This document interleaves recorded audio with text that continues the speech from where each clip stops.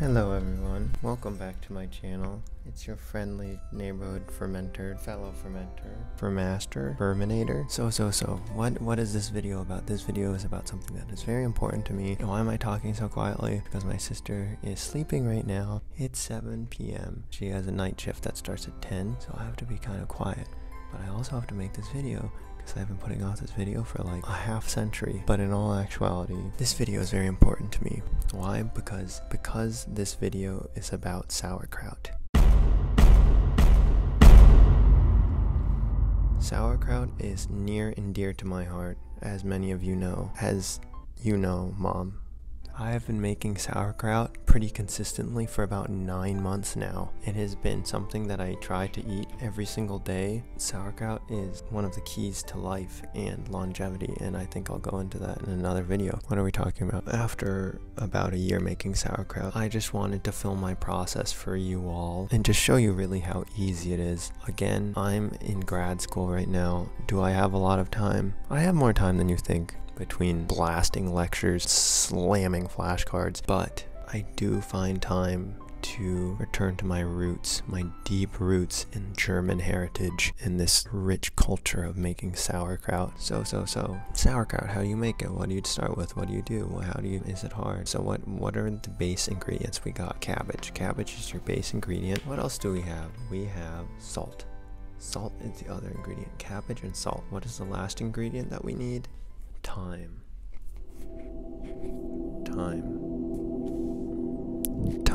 Like every other 23-year-old, I asked for a sauerkraut crock for my birthday, but essentially all you really need is a gallon glass jar. You don't even need a gallon. You could use a standard size, like little liter mason jar if you want to be a little bit. I was going about my day, found some time off from freaking studying. We approach this like we do all sauerkrauts, and this is how you should approach it too. Before you do anything with sauerkraut, is you need to weigh how much cabbage you have. I started with one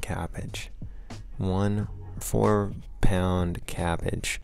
And before you just start stabbing this cabbage, you should take 1 or 2 leaves off to use as stoppers for later. From the local Whole Foods, I went and got a celery root as well, so you don't have to use a mandolin slicer. Every single sauerkraut that I've made before this time, I have chopped it up like a peasant. Back when my ancestors lived in Germany, did they have a mandolin slicer? No. We were on the farm cutting up cabbage with a sharpened piece of slate, chop that celery root up, and I put it in. Anyway, it was about 5 pounds of organic material, as many of the fermenting community is well aware of. The ratio that we go for in sauerkraut is 5 pounds of cabbage to 3 tablespoons of salt.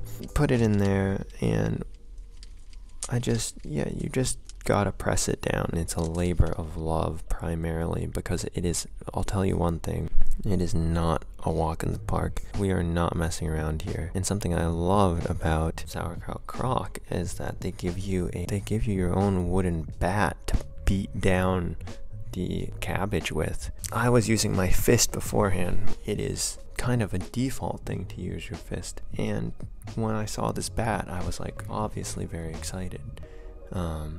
And I was like, oh, this is gonna make it so much easier. Does it make it that much easier? It's I'm not gonna say it's a gimmick. I just think that there's other materials that are better for that. It actually kind of is a gimmick. If I was using my fist, it would have been a lot better. And I do recommend using one of those meat hammers, or you know what would be good is one of those like banana smashers. Those would be sick. I think this is a great activity for a Saturday night.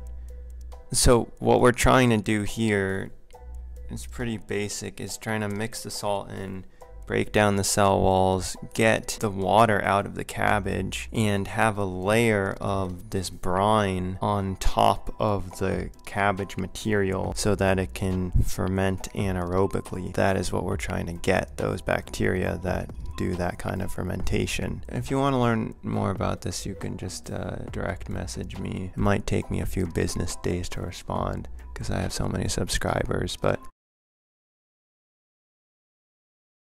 So as with most fermenting projects, you know, adapting to a new tool or something, I realized that fermentation crock that I was using had a very large surface area in the bottom. I wasn't getting enough of a brine to cover cabbage adequately. So we went to like one of those lesser known sort of indie hip grocery stores. Picked up 2 more cabbages. I was not gonna go through all of this work and have a sauerkraut that just like wasn't lacto fermented and wasn't sour and wasn't getting the anaerobic stuff going on. I don't know about you, I don't have time for that. Walmart does have organic cabbages for $1.26 a pound. You need to use organic cabbages. I know that regular cabbages are so much cheaper. Regular cabbages are probably one of the cheapest things per pound besides maybe like salt or like water. They probably have a lot of pesticides on them, and that's definitely not gonna help out the bacteria. That is wild. So I decided to get They need to stop that. more cabbages, each of them being about 5 pounds. This all brought up my total cabbage weight to about 13, I think maybe 14 pounds in total, which is a ton of sauerkraut. That is a ton of cabbage,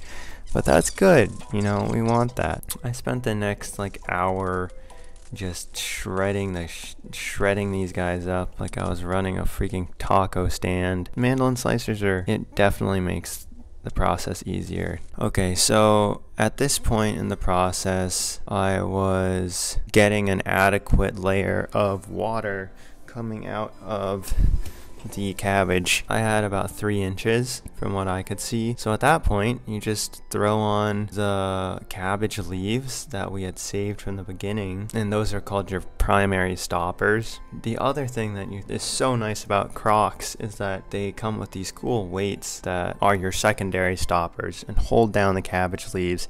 Make sure none of the little guys get up, because when the little guys get up to the surface, which they will, they're gonna start to rot on the top, and that's not anaerobic. That's some aerobic bacteria that you don't want. Doing the whole thing, put this lid on, and like the last cool thing about these crocks is that they have a little moat on the rim of them that you pour water into, and it makes a water seal that allows air out, so like all the carbon dioxide being released, but it doesn't allow air back in. This is the ancient version of the nipple lids, the ones like the twisty glass things. This is like the OG moat technique. That was that. I just left it there for 5 weeks. 5 weeks of neglect, 5 weeks of patience, getting rocked by school. I finally got on winter break and was able to harvest what I had grown. Greetings, people. You're typically supposed to ferment sauerkraut for 3 weeks. Well, that's what a lot of people say. So this has been about 5 weeks and 1 day, which is not like absurd. There's people in Germany who like literally just leave this stuff in for like 10 years. Okay, breaking that seal. So first impressions, looks like chicken broth, and it's got some floaters on top, and there's some bubbles in there too, which I don't know if you can see. And the smell, it's pretty strong, and that's definitely what we want. Wow, okay. 1/2 of the slimy boy is coming out. Look at my hand right now. Look how gross. Second boy coming out. Okay, nice. The primary stoppers. Put these guys on the side.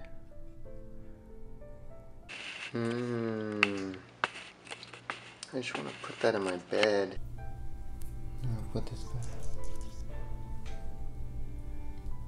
Wow, I'm impressed easily by improved sauerkraut making techniques, because what I was doing before was just like very beginner steps, and this method was the first time I used a mandolin slicer, and this is the first time I used a crock. Okay, so the only part that matters really is the taste.